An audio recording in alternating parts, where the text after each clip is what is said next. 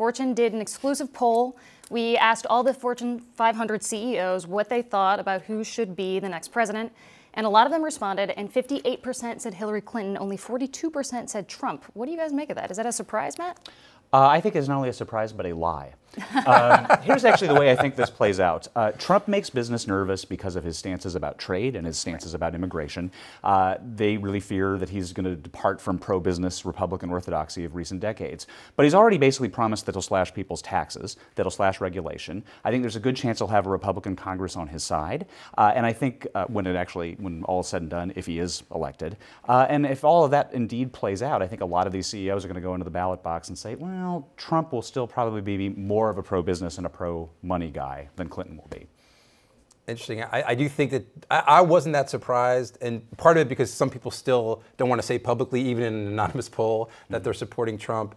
I think some of the stuff he said on trade, if you're a global CEO, it has to be concerning to you that he's talking about building walls and cutting off trade with China, and shows a very curious understanding of how trade deficits work and how global trade works.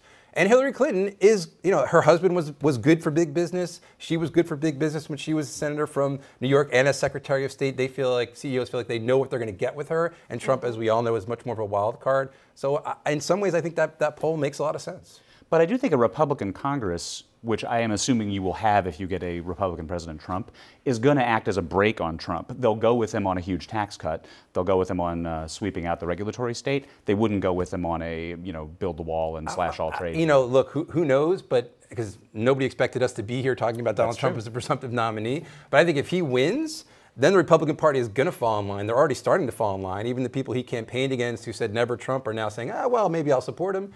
I think if he wins the presidency and the Republicans still control Congress, they'll fall in line and do a lot of the stuff that he wants. And that's concerning if you're a CEO. So the latest Trump scandal we have to mention is Trump University. New testimony came out on Tuesday. Former employees are saying that his for-profit college was basically a scam. Is this something that's going to stick with him? Is it that bad? I don't know if it's that bad because it doesn't appear that anything that was done was illegal or aren't the kind of things that are done in any kind of these real estate seminars especially. The whole deal is to get you to come in and spend a lot of money and then keep spending for more courses and more courses and more courses.